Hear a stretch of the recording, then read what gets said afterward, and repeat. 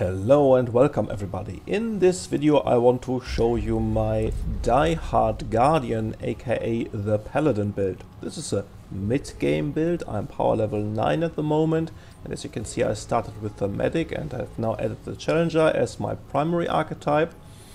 And I will show you a little bit how this build works and feels to play. I started an adventure mode for the first time on survivor difficulty just to show you a few things. And then I will talk about guns, weapon mods and the mutators I'm using here. And in the last part I will talk about amulets, rings and so on and how they complete the build. I will leave Wiki-Links to every piece of equipment I'm mentioning in this video, so you can hunt it down with the adventure mode. Why did I choose the medic over the challenger? I did this for one simple reason. I'm more the ranged type of guy and I don't like shotguns, and the starter LMG of the medic is just fantastic. I'm also using a spear and I can throw at range. Pretty devastating. I also have a handgun that makes short work of groups. This can be obtained pretty early in the game once you reach the labyrinth. So let's take some damage. Come on. So, as you can see, I'm already healing back, and as long as I'm not taking more damage, I can perfectly out-heal that damage. Here we go. And I'm regaining 10% of my total health after a hit. So let's show you how sturdy this build is. Let the big guy play a little bit with us. There we go. As you can see, the damage we receive is pretty manageable, and we're healing back. And now we are getting an additional damage reduction buff, as you can see with this small shield.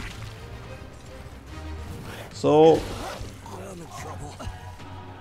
before we are getting in real trouble, we can take a lot of damage. Now we have the revive from the challenger. I pop my shield, and yeah, as long as we have the shield up, you can really just face tank enemies and ignoring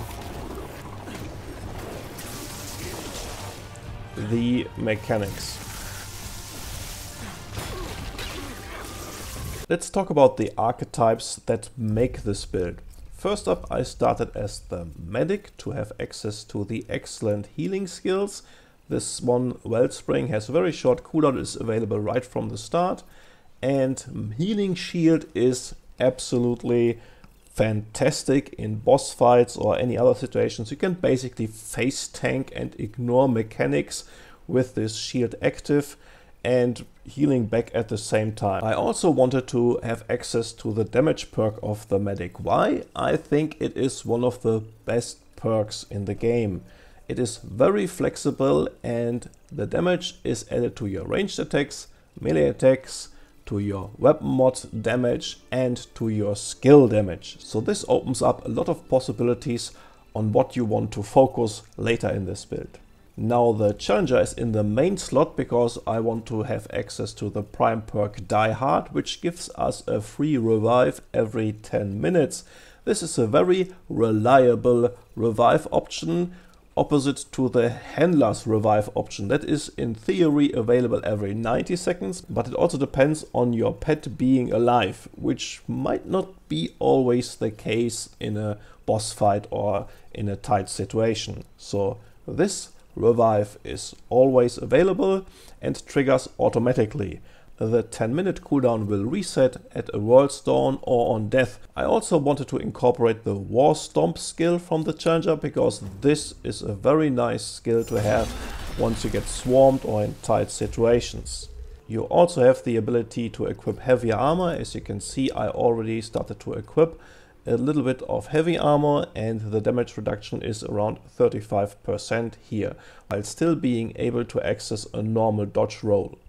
This Die-Hard Guardian setup can easily ignore a lot of boss mechanics, at least at survivor difficulty, and can shake off a lot of damage, which gives you a lot of room for error and learning the game. So this is an excellent solo player starting class and setup that you can use from early to mid game, but will also grow into a really strong character later in the game.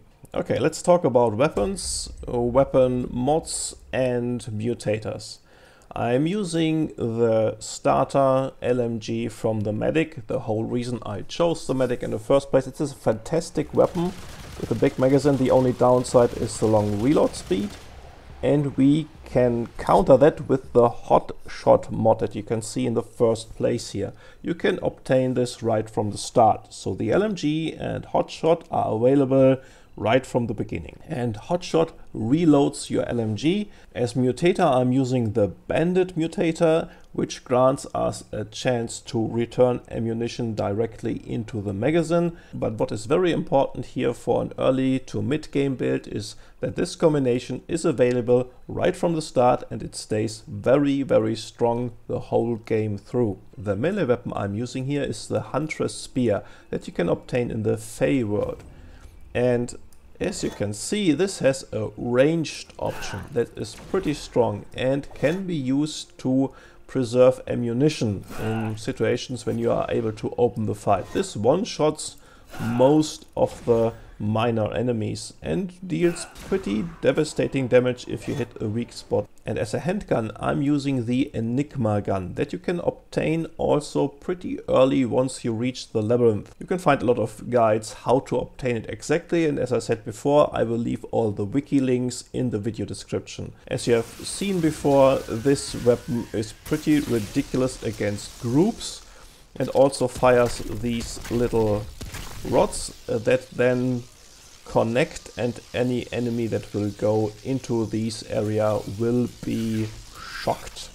It is a fantastic weapon to clear out packs. In the last part, I want to talk about the amulet and the rings I'm using here that really make the build work and shine. As you can see, I have the Indignant Fetish amulet, which is maybe one of the best solo player amulets that you can get in the game.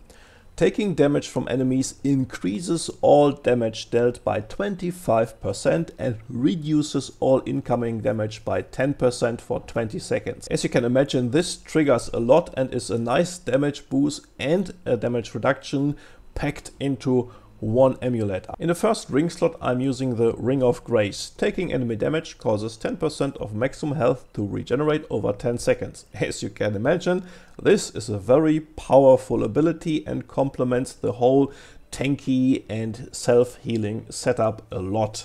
This also takes advantage of our high health pool. In the second slot, I'm using the Rusted Heirloom Ring, which grants us 2 stacks of Bulwark below 50% maximum HP. As you have seen before, once we reach the 50% HP mark, we are getting this little shield symbol on the screen, which indicates that we have now another damage reduction active.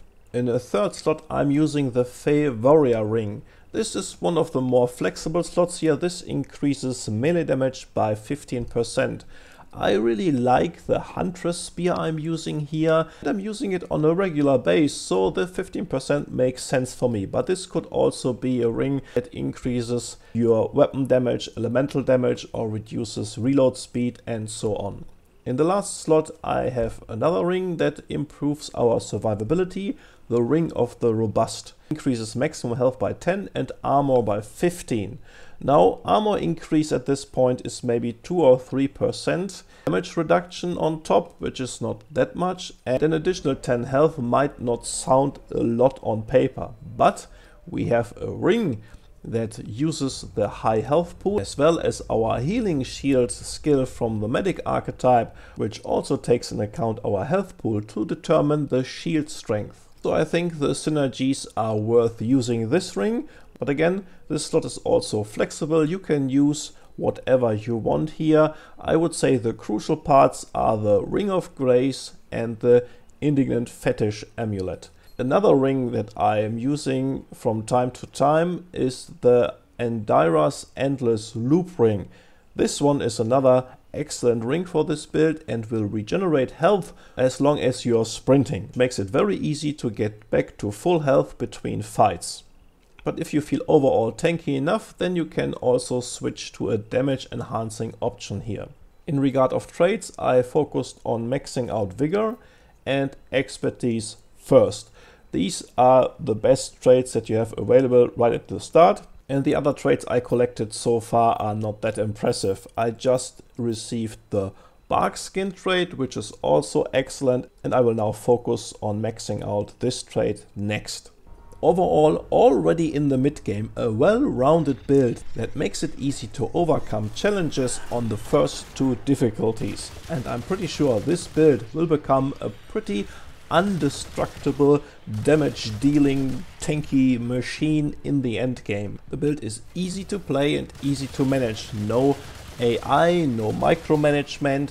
Everything applies passively, which makes this build overall easy to manage and concentrate on the game and learning the mechanics and acquiring gear before hopping into the higher difficulties. I hope you did like this video. This was made on the quick side, so usually I'm doing this with a script and with more editing, but I wanted to bring this guide to you as quick as possible. So if you want to see more about Remnant 2, stay tuned and keep an eye on the channel. For now, this is all about the game. Take good care of yourself and enjoy your gaming sessions.